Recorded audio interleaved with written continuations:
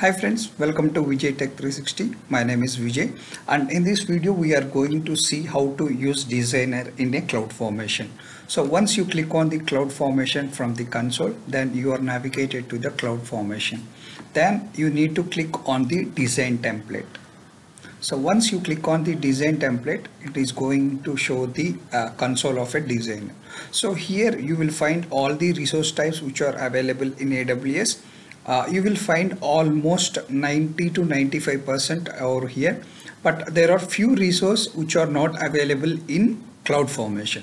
So right now I am going to show how to launch an instance by using Designer. So before that we will see in EC2 instance, if you didn't know how to launch the EC2 instance, what we'll do is I had recorded a video and I kept in the playlist, you can see, but now I'm going for just basic. You need to give the AMI Amazon Mission image and the instance type and the configuration of instance, and you need to give the storage, tags and security. This is how we will give in manual creation. So in CloudFormation what we will do is we'll go for an EC2. Under this we will find the instance, so you just drag and drop the instance over here, and this is going to generate the code here. And as I changed this to AML, if you see the JSON, it will be on a JSON format, but AML is very easy, so I opted AML. So here this is the EC2 instance, and for this I need to select the AMI image ID and also the instance type, and if you want a particular availability zone this mission should be, then you can give those options. For that what I will do is I remove the properties empty so that I need to give certain fields. For this I need to have availability zone and instance type. So here I had given the availability zone and the image ID and the instance type. So once you give all this, and you need to hit refresh so that the design will be updated. So once you gave, you need to validate this particular template. Then you just click on the validate the template. So it will tell it may not upload to S3, but you try for 1 or 2 times, then it will show the template is valid. You can see that this template it is showing as a valid. So if you want to launch this one, you need to create a stack. From there it will provision all the EC2 the instance which you had configured over here. So for that just click on the create stack, and it is going to rewrite it there, and it uploaded to S3 bucket. And next thing we need to give the name of the stack. So I am giving here EC2 launch. Just remember this stack name, we are going to see this in next. So any key, as I told that these tags are global, whatever resource you are going to attach here, it will make use of these tags. So now I am telling testing EC2. So permissions here I am not using any sort of IAM roles or rollback or any CloudWatch. So just give next.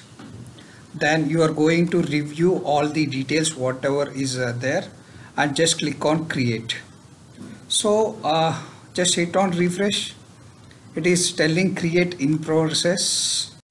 So now we can see that all the logs are completed, and we can see that the creation is completed.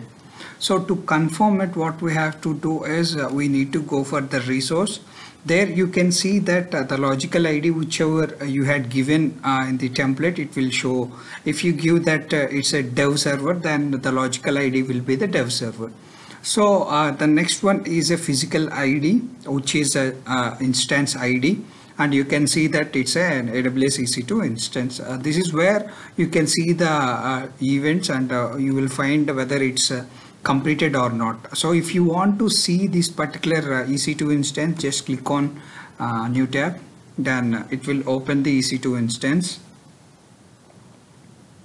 So you can see that this particular EC2 instance is running, and you can see the public IP and private IP, and as we had given that it's a T2 micro, and it is T2 micro, and the location availability zone is what we had given is US East 1A, and it is US East 1A, and rest all will be taken from the default, but whatever we had given, right, like availability zone you had seen, it is same, and the image ID you can also see from here.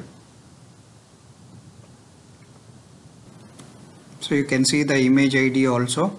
So all these put together, if you want to do manually, we have a lot of steps, but by simple a small 4 lines of code will gives you the EC2 instance ready for you.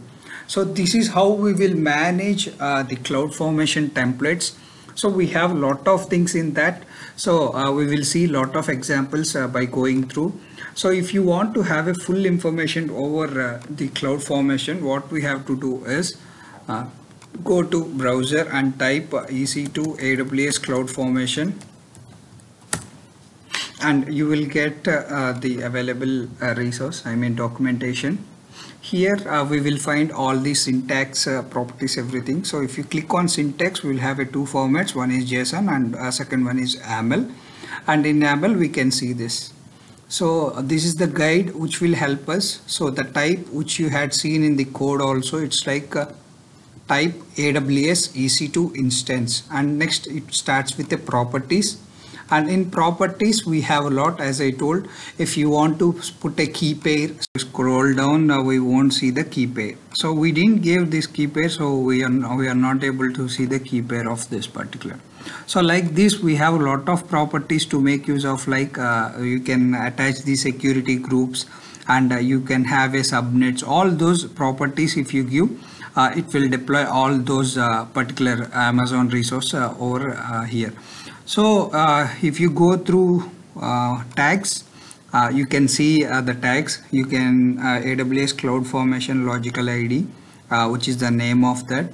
After that we will have EC2 instance, which I gave as a stack name, and as you know that the tag I had given is testing, and it's a EC2.